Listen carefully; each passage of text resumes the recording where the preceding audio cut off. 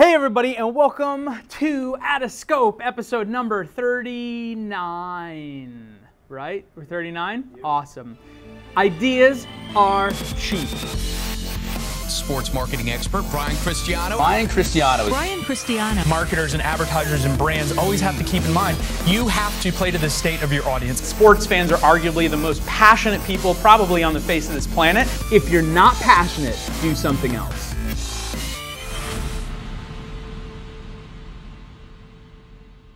Ideas are cheap. There's a million of them, a billion of them, a trillion of them. Everybody has ideas all day long. I brought thousands of them, hundreds of them, daily, hourly, minute.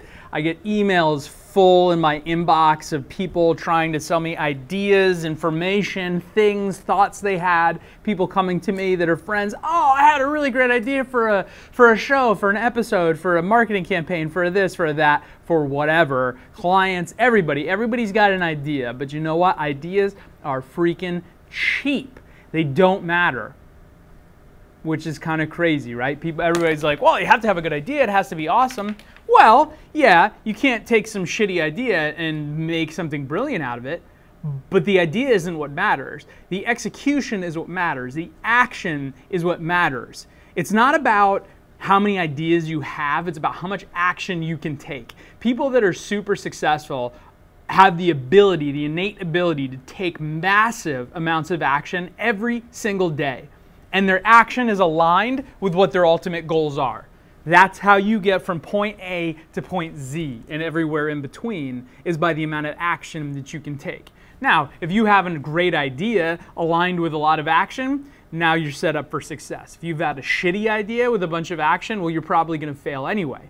So ideas, yeah, they have to be good, they have to be great, but that's not what makes success. That's not what makes a company. That's not what makes a brand. That's not what makes anything, really. You know, I've got some old friends of mine that went to high school, and they talk to me every once in a while, and they tell me about all these ideas of things that they're thinking about, and you know, that they're going to do this, and they're going to get a house, and they're going to buy this thing, and they're going to start this business, and they've got a really great idea about how to start this mobile app. But guess what? They never take action. They don't. They never take action. And then they wonder why I'm growing a business and they're still sitting there on their ass in the same place that I left them almost 20 years ago in high school. They didn't take any action. That's it, right? I've seen some people go off and try to start some, mobile apps, and I've seen some people go off and try to start some websites, some startup type stuff. The ideas were actually kind of decent. The idea, the theory was good, but their actions sucked.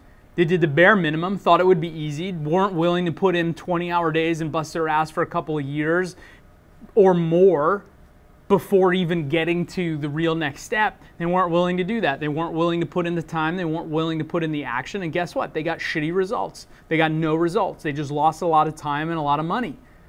And now they're frustrated. So that's what I say when I say that ideas are cheap, because they are. There's a zillion ideas. Everybody's got them. I've got a million ideas and things I haven't executed on.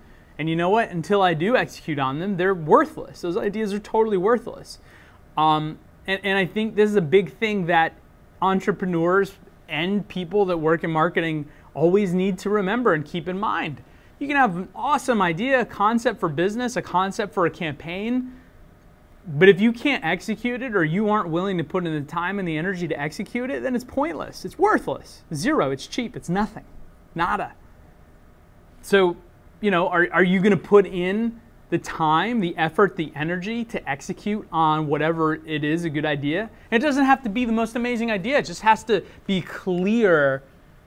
It has to have a measurable result. And you have to be able to put in the time and willing to put in the time to take as much action as humanly possible to make that idea a reality.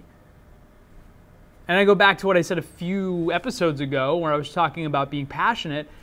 If that idea isn't passionate to you, if it isn't something that excites you to get up every morning, then you're not going to put in all that action. So I've seen people that were just after the quick buck and went and started a website. And guess what? It was just to make money. So they weren't passionate about it. They didn't give a shit.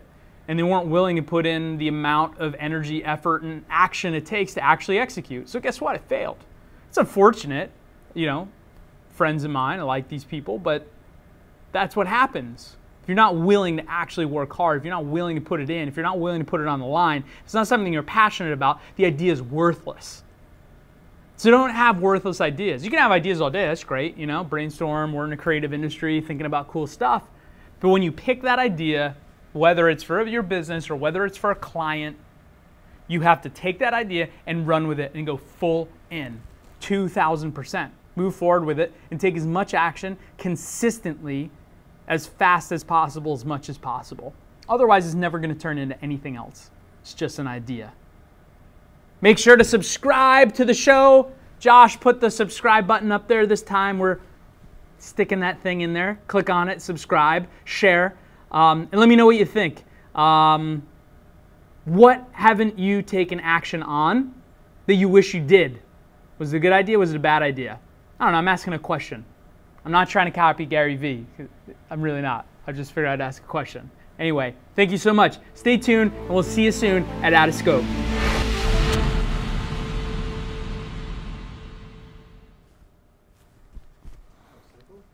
Cool.